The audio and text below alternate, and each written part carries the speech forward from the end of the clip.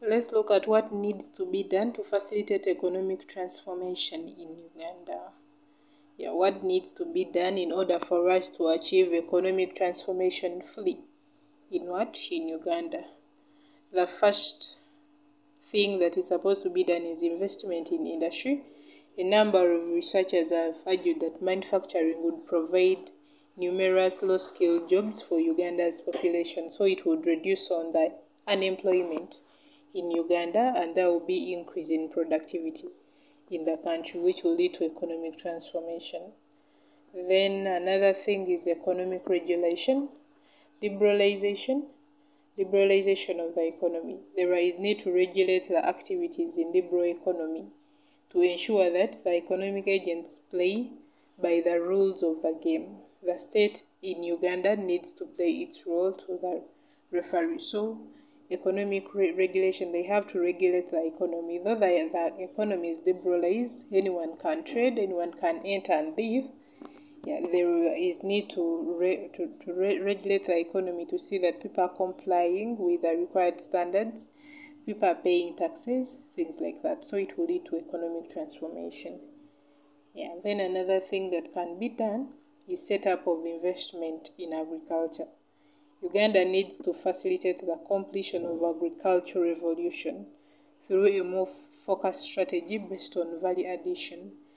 So that we can be able to change agriculture completely from subsistence to commercialized agriculture. It will lead to economic transformation. Another one is active policy on population control. Uganda's population growth rate has been rapid. As a result, GDP growth per capita has been lower than GDP growth. For Uganda to realize a population dividend, the population growth should be reduced and total employment increased. So they should control population by encouraging family planning and other things that can reduce on the population, which in turn will increase on the GDP of the country. Then another thing that can be done is investment in women education and income generation. When you educate a woman, you're educating a nation. And since it's women that give birth, educated women always take long to give birth. So when they take long to give birth, it will help to reduce on the population in the country. It will help to reduce on the population in the country, which in turn will lead to economic transformation. Then another one is restructure the state, politics and economic system. Government needs to carry out an urgent reform in civil service and politics. So that we can stop having chaos. If they are organized in the civil service and the politics, and there is no corruption, in turn will lead to economic transformation of the country. Another thing that can be done is building capacity of private sector. There is need to operationalize the local current policy and the Buy Uganda, Build Uganda strategy. This is what countries such as USA, Britain, China, India, Singapore, South Africa and South Korea did to develop. So there is need to look at procurement positively as a social and economic tool. So if we build the capacity of the private sector by us buying our local products and promoting our local products, it will lead to economic transformation of the country. Another thing that can be done is address the rising inequality, the inequality between the rich and the poor.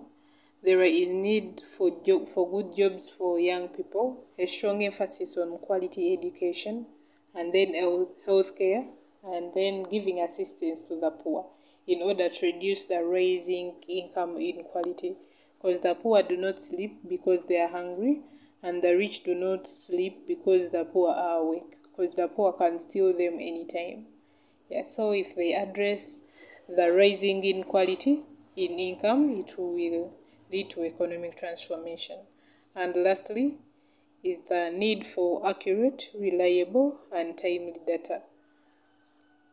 Poor, accurate, or complete absence of data is seriously hurting Uganda's ability to make good policy decisions. Economic decision making is inseparable from statistics, so there is need for accurate, reliable, and timely data in order for economic transformation to take place. Development programs entail measurable results and evidence-based, yet data on basic development indicators in Uganda is not available. The little available is not accessible and it is unreliable. But the Uganda Bureau of Statistics is trying. It has improved